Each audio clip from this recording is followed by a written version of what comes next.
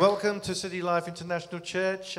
Great to see you all out there who are watching this program today of our Sunday service. Today we have Reverend Dr. Daz, who's speaking to us. He has a Bible school in Kerala, a big Bible school which he trains many young men and women to go out into India, into the persecuted parts of India, and to just minister and win people for Christ.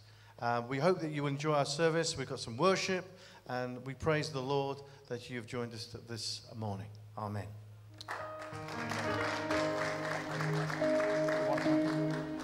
Hallelujah. He's a great God, and he's greatly to be praised. Our next song says, Holy, holy, God Almighty, we thank you for the privilege to worship you. And with our hearts, with our voices, Lord, we say, great are you, Lord. Great are you, Lord.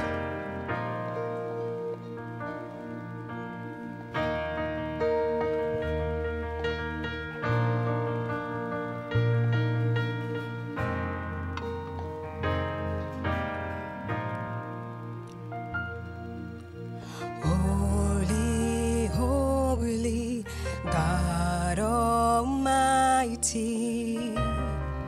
it's a privilege to worship you, Maker of the universe. It's an honor just to stand before you. Holy, holy, God Almighty, it's a privilege to worship you, Maker of the universe. It's an honor just to stand before you. With a grateful heart, I lift my hands to you, proclaiming, Lord, you reign.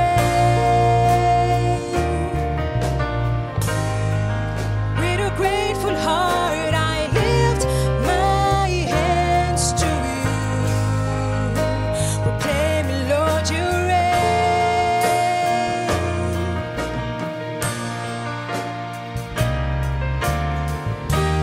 Great are you, Lord, greatly to be praised, greatly to be praised.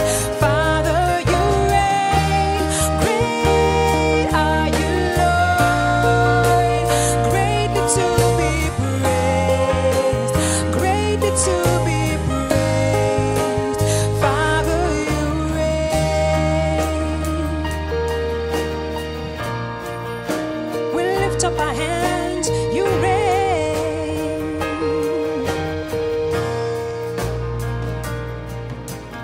Holy, holy, God Almighty,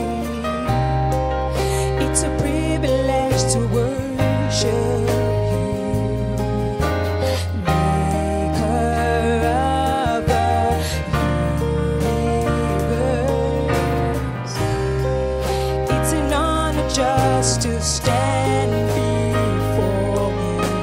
Holy, holy God Almighty, it's a privilege to worship you, Maker of the universe. It's an honor just to stand before you. With a grateful heart, we lift our hands to you. Come on, lift it up. Proclaim, Lord, you reign. With a grateful heart, we lift our hands to you. Proclaim, Lord, you reign. Lord, you reign. Great are you, Lord, greatly to be praised.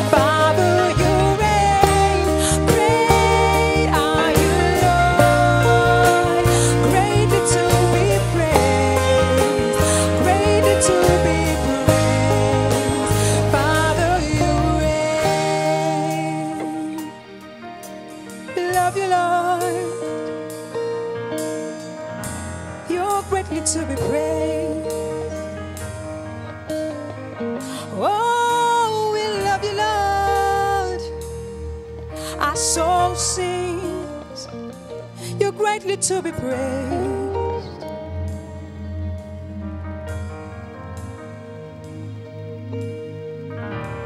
Great are you, Lord.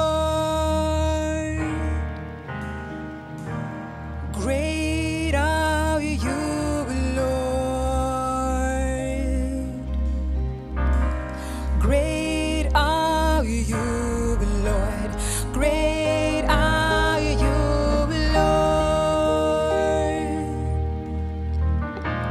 Great are you, Lord. Great are you, Lord. Great are you, Lord. Great are you, Lord. With a soul we say, great are you, Lord. Everything within us, great are you, Lord. We testify of your goodness, Lord. Great are you, Lord. Great are you, Lord. Great are you, Lord. Oh, we love you, Lord. Great are you, Lord.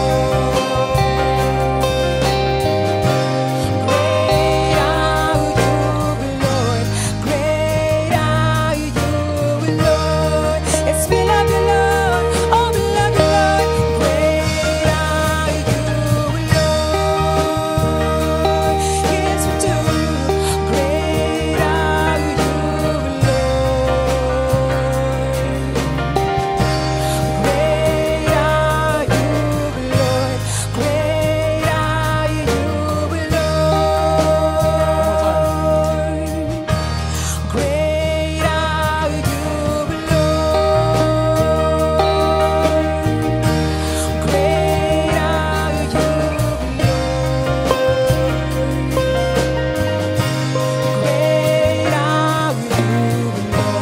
Great are you, Lord. Great are you, Lord.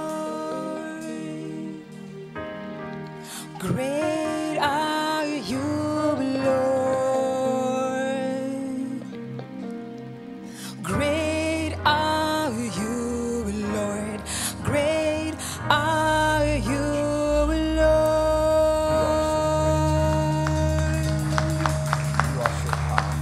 Greatly to be praised, King of Kings. Amen. Hallelujah. Jesus, you are so great. There is no one like you, Father. We come to your presence, calling you Abba, Father. May this place be filled with your amazing grace and power and presence. Let all of us be touched by your glory. Be transformed, changed to change the world. Father, we love you, we worship you. In Jesus' name, amen. Hallelujah. Praise the Lord. Please be seated. Thank you. Thank you. It's an honor and privilege for me to be back home after this lockdown. Thank you, Professor Jim, for inviting me. And thank you, Pastor Jonah, and the associate pastors and the team and the trustees. Well, I'm Das from India, though I live in Manchester, along with my wife is here, and my two daughters, of course, one is here. And it's a privilege to serve the Lord as a family and see all these lovely faces. God bless us together. You know, seasons will come and go, but our Lord is unchanging. He is same yesterday, today, and forever. And his promises are same, and it stays forever. But those promises will be fulfilled to those who sincerely wait for it. Amen. There are natural, automatic things happening in the world. I was born, and I will die. What should I do? Do the normal things. I need not to do much. But there are things which I need to accomplish. If there are things I need to have it in my life, then there are things I have to decide and do.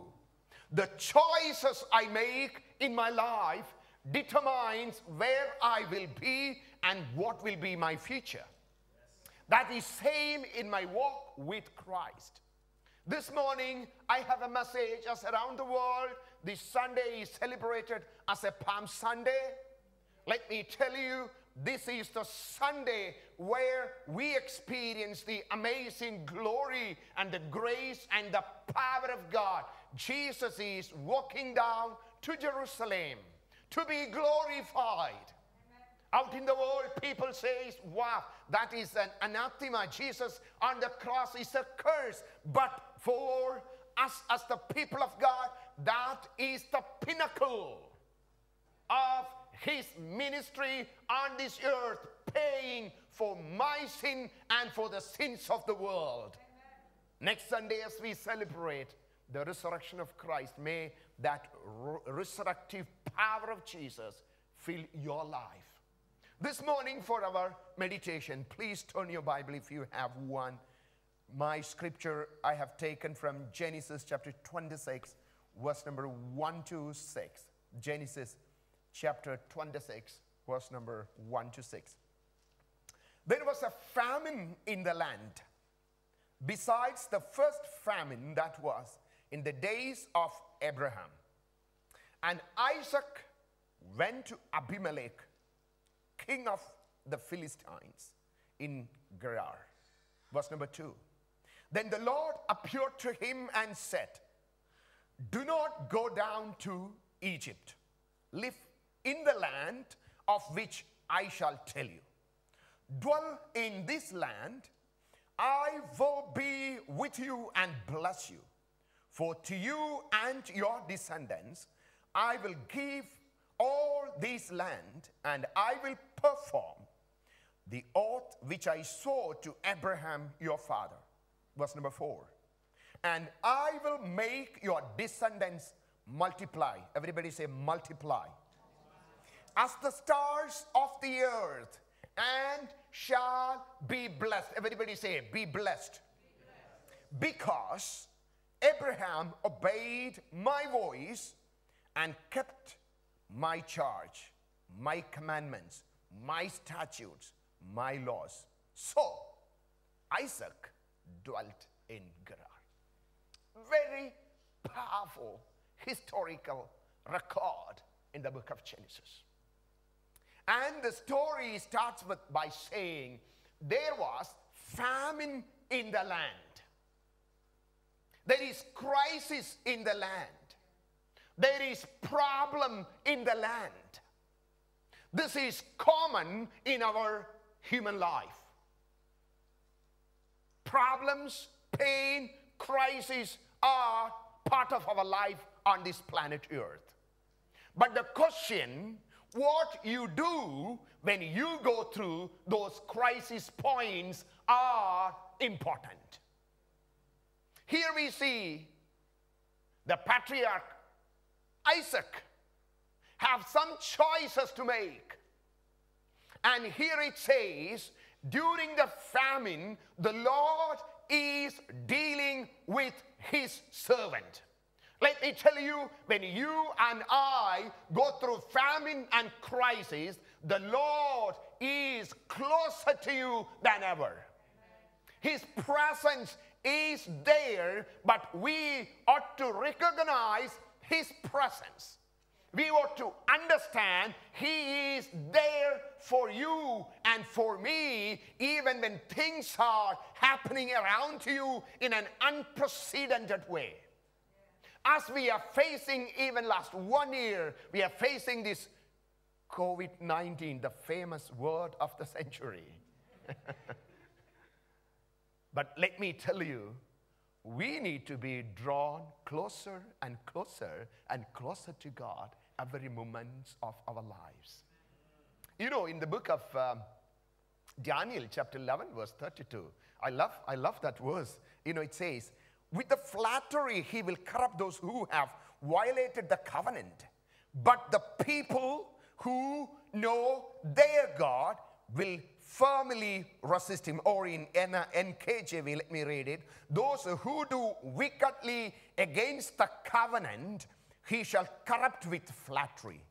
But with the people who know their God shall be strong and carry out great exploits.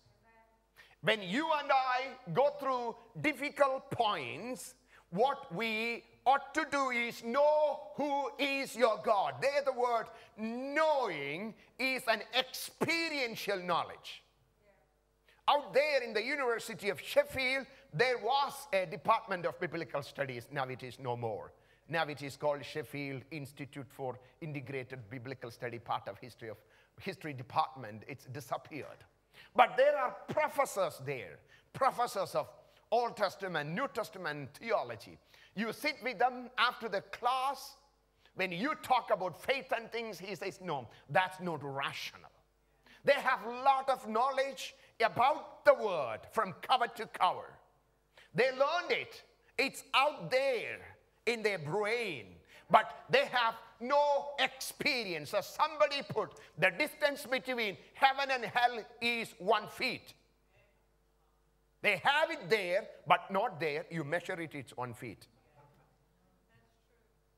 They are there. They have that knowledge, but they don't experience. Very often, our Christian life is moreover the same. We know about Christ. We hear the stories. But this morning, I have a calling in your life.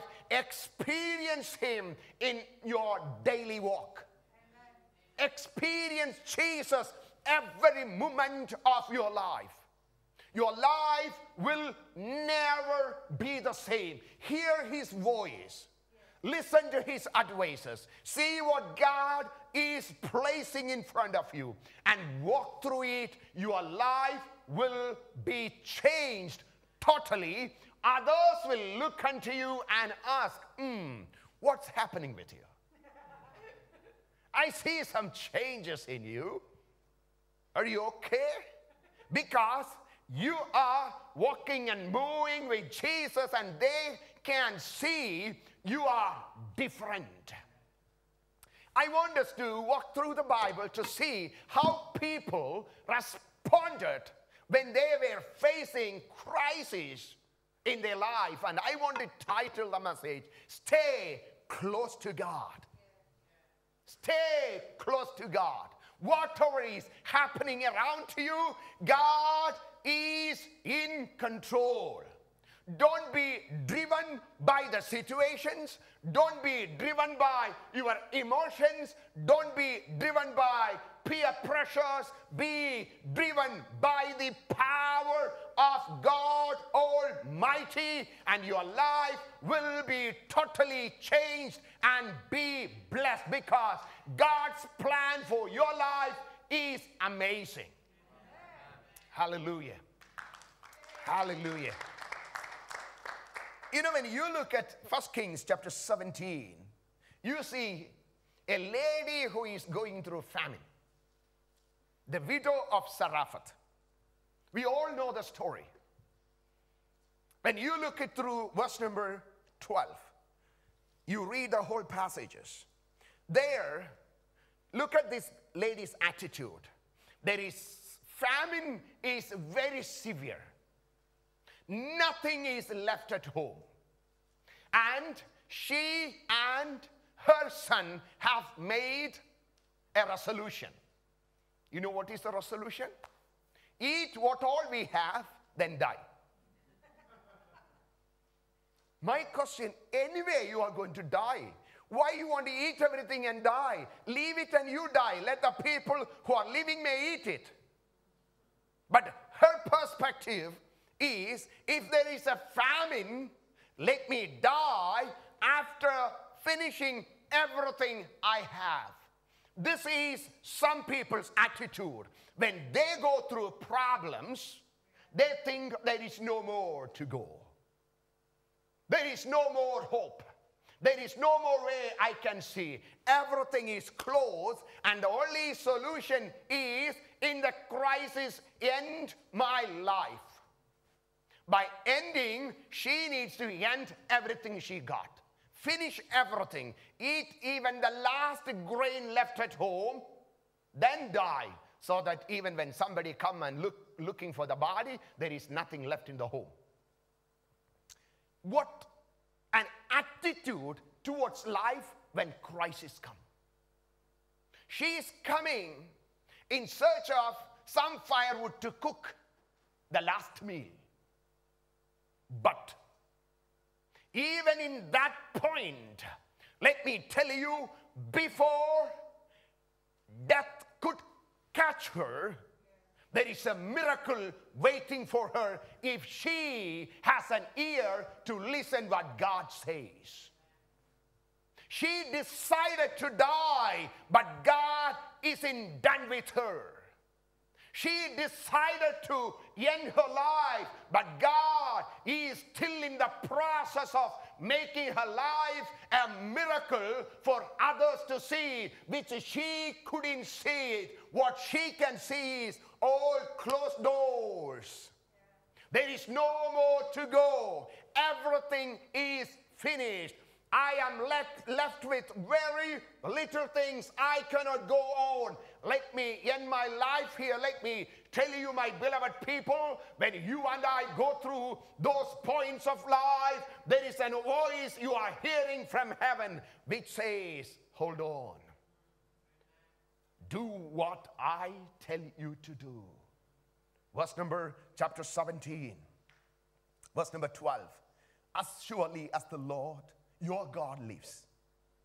She didn't say it is my God. It is your God. Because I am fed up. There is no God. If there is a God, it is your God.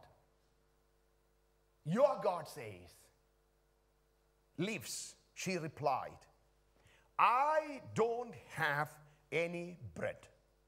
Only a handful of flour in a jar and a little olive oil in a jug.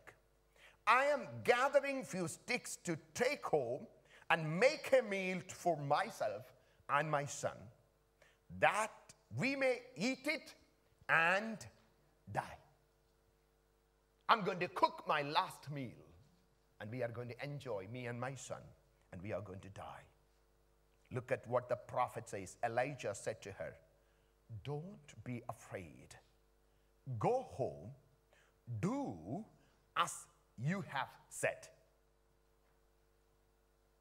But first, do as you intended. What is she intending? Cook the meal. That is the first part. Second part is die.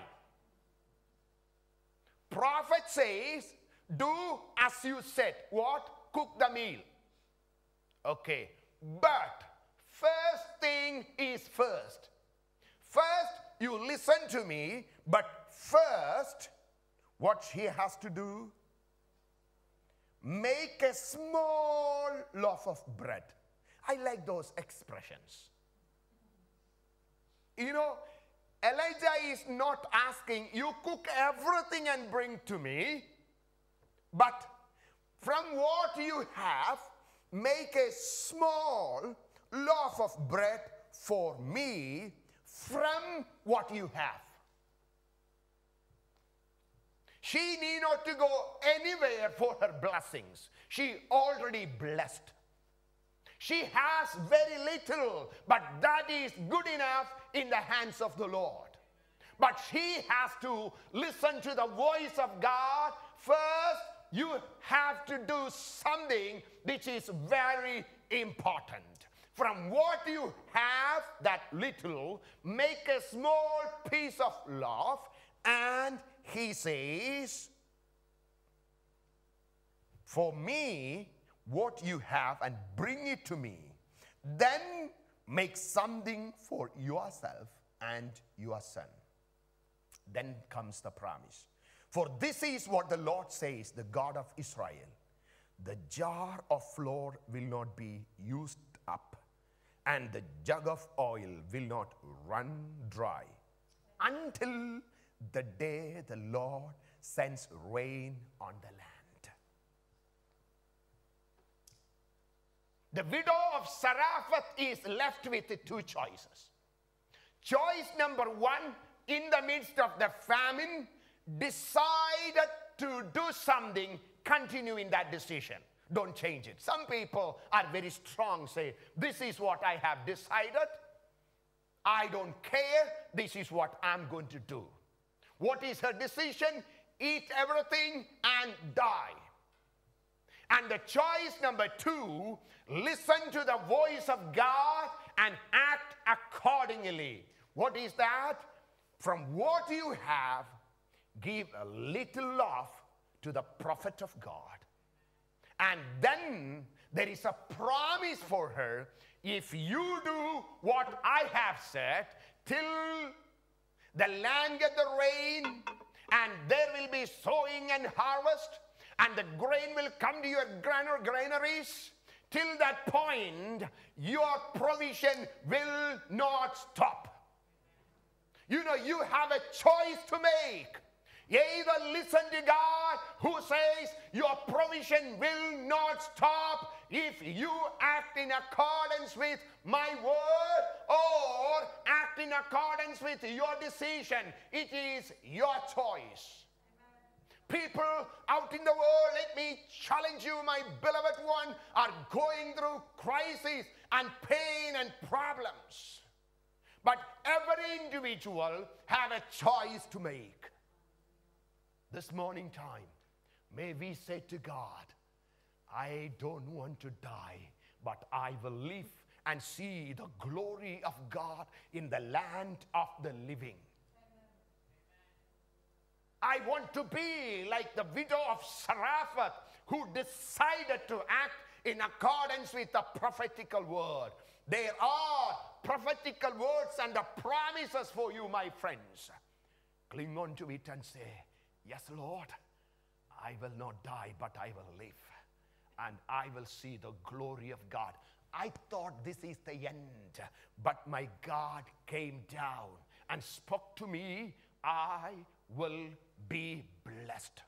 There is hope for my future. There is promise for my future. There is abundance for my future. There is greater things in God's storeroom for me, provided I am moving in accordance with what God says to me. That is the choice we need to make, than deciding to end the life right there. What would be our choice?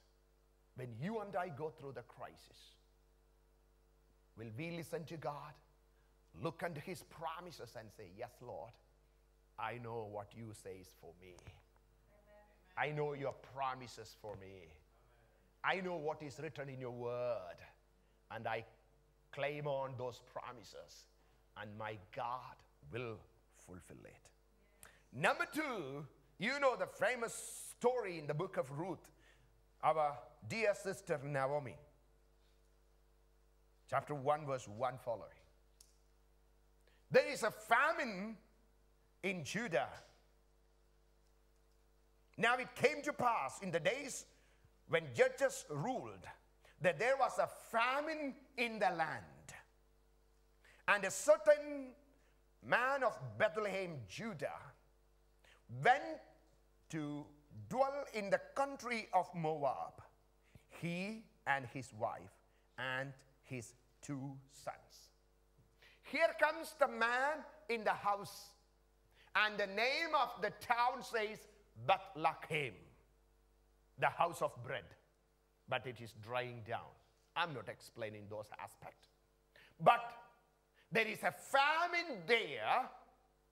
He decided to run away from the house where there is bread to a foreign land, finding some resources for his life. You know, sometimes we are pushed, motivated by different pressures of life, thinking grass on the other side of the hill is green. I can pasture there, and I can flourish there. But when you reach there, you understand the grass on that hill is drier than the grass where I was. Things are not better anywhere. I am thinking that will be better. Trying, moving here and there. But here comes this man and his 2 sons are dying on the journey to find bread. Look at that tragic story, heartbreaking story. Poor Naomi. In the ancient world, I would say for Naomi, there may not have been much choice, because Naomi's heart is always longing for Bethlehem. Probably, Naomi was a very obedient wife. And her husband said, get up, pack yourself, we are going. She would have asked, where? You listen to me, follow me. I'll take you to a place where we can have abundance and plenty. And she went with him. But in that journey, she lost her husband and her own blood, 2 sons. Disappointed. Disappointed. There is no hope for their future. Crying and weeping. And here comes, you see, she heard the news. The Lord visited not Moab, Lord visited Bethlehem, Judah.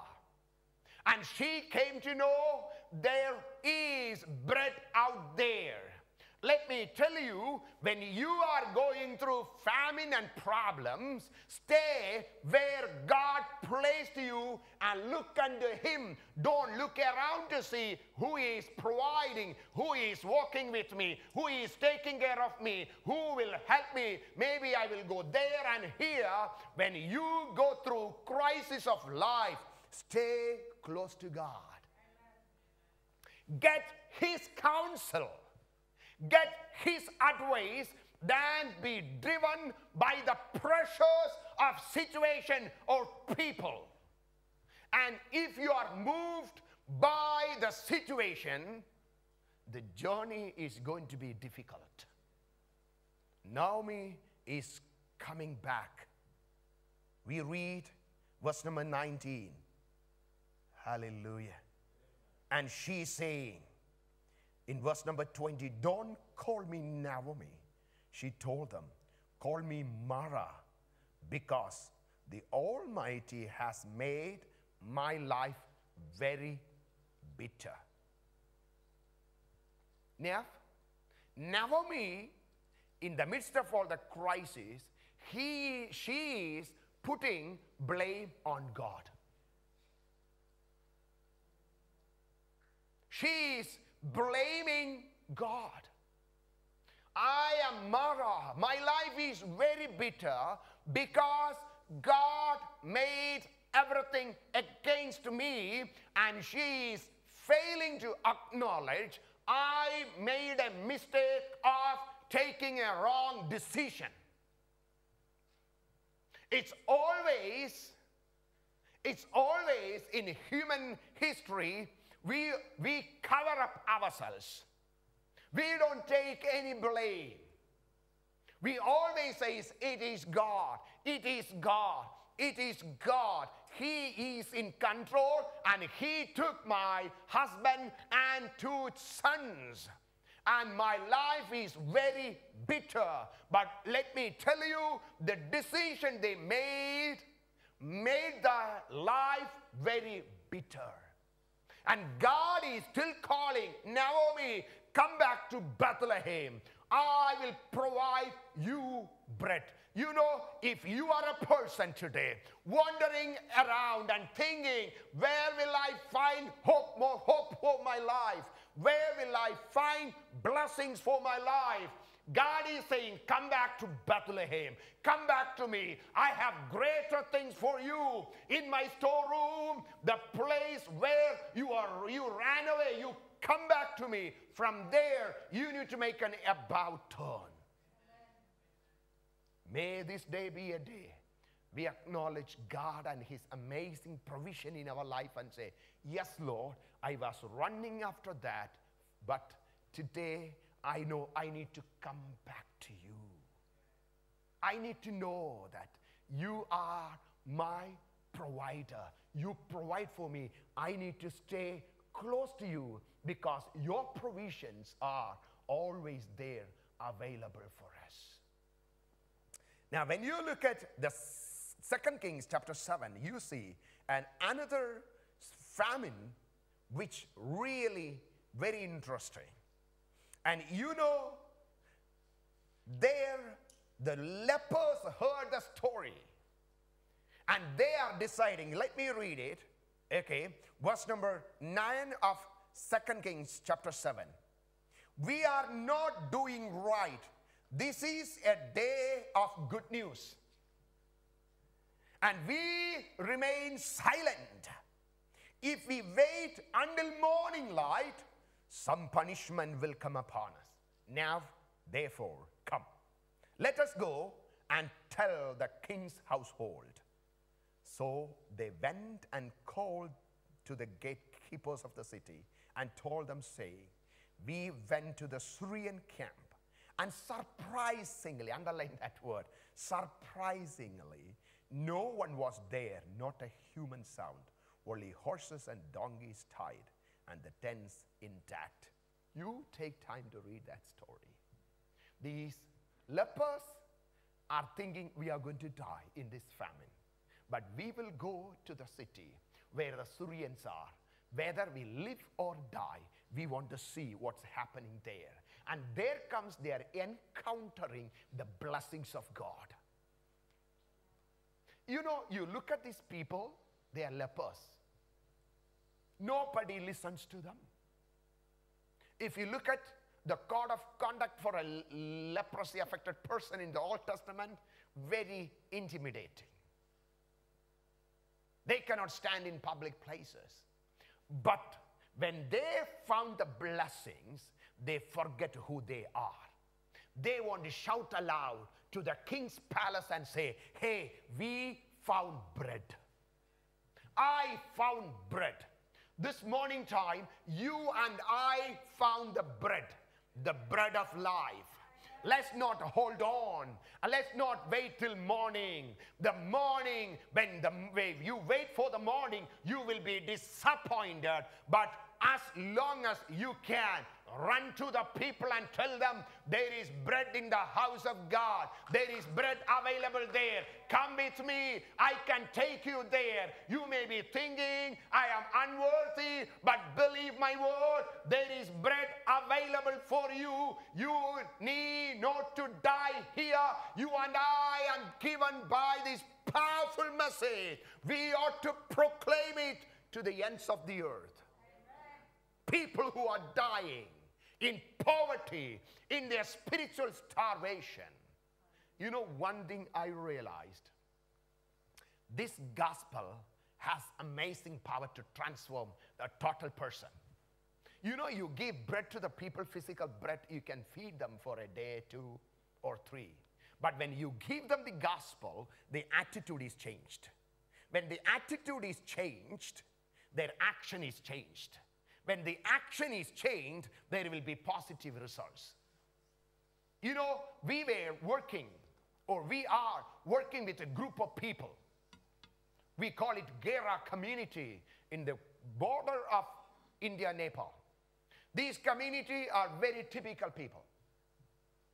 The men will never go for any work.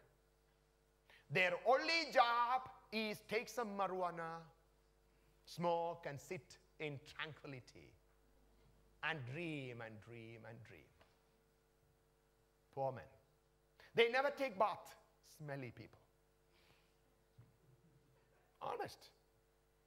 And the ladies, poor ladies, they need to feed the husband. They need to feed their children. They need to look after their own families. Poor ladies. What they do, they go to the nearby town begging. And some of them do some illicit things to get some money to feed the family. We found this community. We've sent 3 men there to preach the gospel. You know, what we did is these people stayed outside their camp, then tried to teach them the Bible. Their life is changed. Their life is totally changed. We taught them to take bath, cut their hair, dress properly. We trained them to be truck drivers, you know, the auto rickshaw in India, and the truck drivers, and they found job. And the ladies staying at home, they had these mud houses. They built good houses with the brick and mortar, and their life is totally changed. We started an educational center among them. You know, a couple of years ago, when our boys were traveling from the city to this village, there was a mob of Hindu fanatics stood there to stop them and said, "You guys, South Indians," they call us South Indians because South Indians are darker. They can easily identify. Our shape is different than the north. And said, "You South Indians are converting these people to Christianity." And there you see the police force are there. The district magistrate is there. District collector is there. District police officer. 3 top officers are there. Stopped. These people in the Gera community on Sunday morning waiting for the worship, and the pastors didn't come. 10 o'clock, 11 o'clock. What happened? They usually be early. 11 o'clock, they started to walk back to their home. What is happening with our pastors? On the way, they found a group of people, and their pastors are there. You know, they were around 18 young men who are coming from this Gera community. And they inquired, what is happening? They heard the story. When they heard the story, they thought, wow. You know, these uneducated, these people went to the judge and said, "Sir, we are human beings. We have been living there. Our children never been to school. There is no school. Our ladies were going for begging and doing all nonsense things to bring some money. Now look, we are dressed well. Our hairs are groomed. We are doing some job. We are bringing money to our family. Our life is changed. You call us Christians? No, we are not. We follow a God who came on the earth called Jesus Christ. He is our God. And his message changed our life. If you want to arrest these 3 men, first you have to kill us. Because we are not having any privileges. But these people walked into our community and changed our lives. That is the power of the gospel. People can be changed. You cannot wait till morning. It's the time to get out. You know, when I come to this, I have been coming to this church with my friendship with Professor Dr. Jim for the last probably 10 years now, or 9+ years. And when I look around, I feel so jealousy here. When I came here probably some 9 years ago, when you look around, this is not a right place. But today when you move around, this is the most attractive place in Sheffield. People want to come and live here because there is a fragrance from this church. When the gospel comes to a place, there is a total change. Now we have more responsibility. Take this bread and give it to the people around. God brought the nations at our doorstep. He did it thinking we will take this bread and give it to them so that their life will be changed.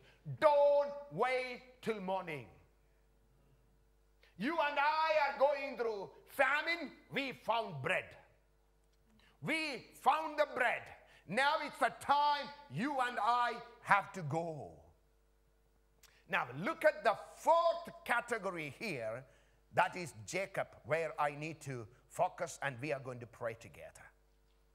Amen. You look at Genesis chapter 26, our text here. It's number one, God says, stay where you are with God.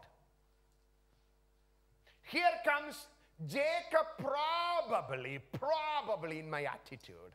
God is reading the heart of Jacob. Jacob would have started the journey thinking, my papa went down to Egypt. There, he became very rich and blessed during the famine time. So, let me follow the footprints of my dad. He is again thinking, I need to go down to Egypt. But God says, no. You are not going to go down to Egypt. You should not. Point number one, stay where God wants you to stay.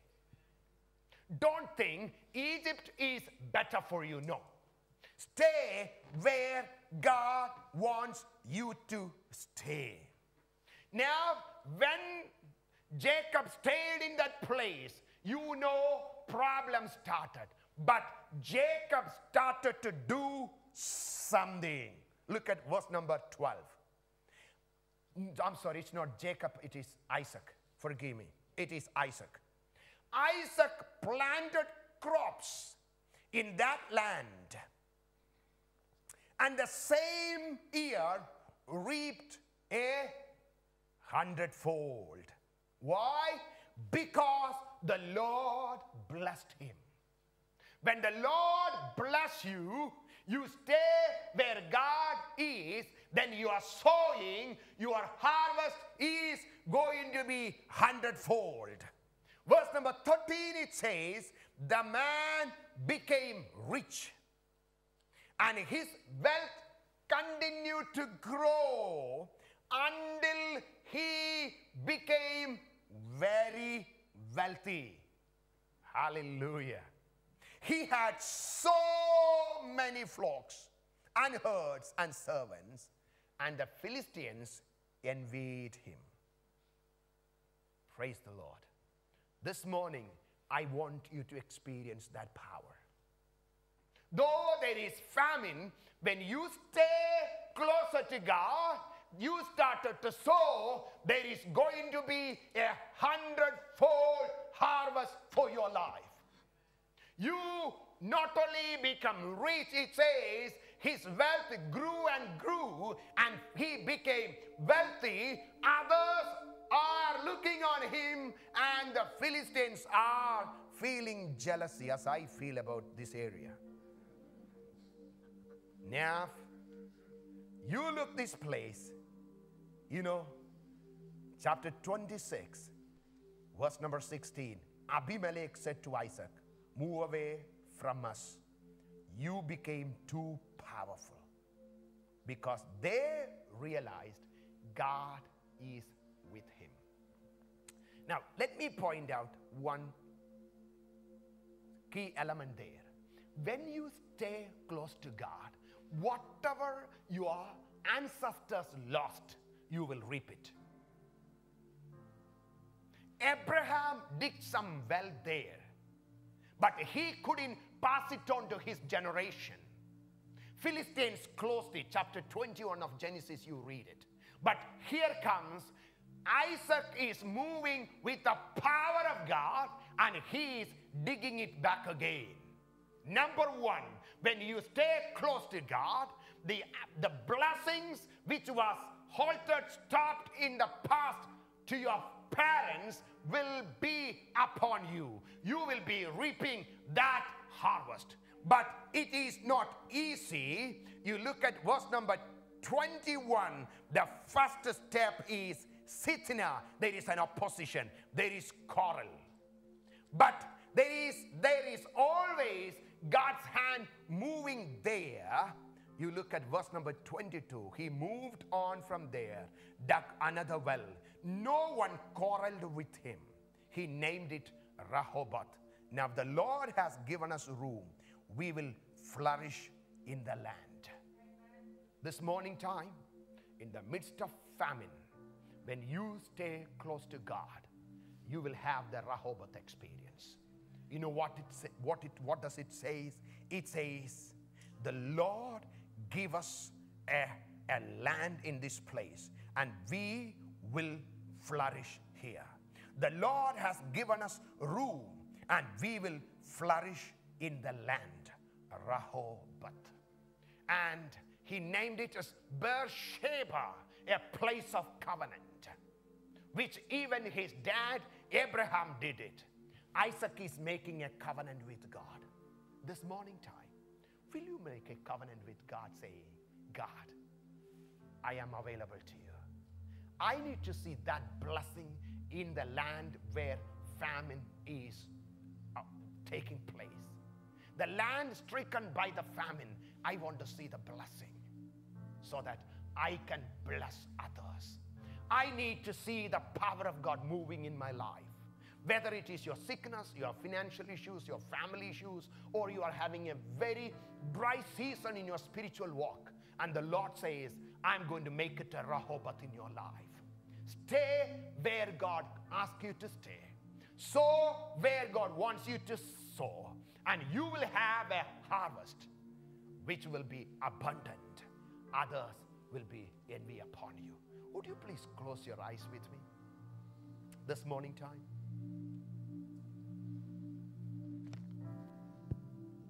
Isaac could think like his dad and go down to Egypt. Don't follow the way your parents do. You have to have a personal encounter with God. For Abraham, it was okay to go down to Egypt. But for Isaac, God says, no, my plan for you is different. Children of God, God's plan for you is different. God has planned something amazing for you. You may be going through difficulties, but the Lord says, I'm going to give you a room and you will flourish in the land. Father, this morning time, I pray and bless your people. And I speak the heavenly blessings to flow into the lives of your people. Let them experience your glory and your power as you were with Isaac and blessed him. Even the king of Philistines, Abimelech, was envying. We pray, may others look on my people and say, there is something special in your life. Because the blessings of God shall add no sorrow into it. May that be their portion. In Jesus' name I pray. Amen. Amen. Thank you all. God bless you all. Stay close to God.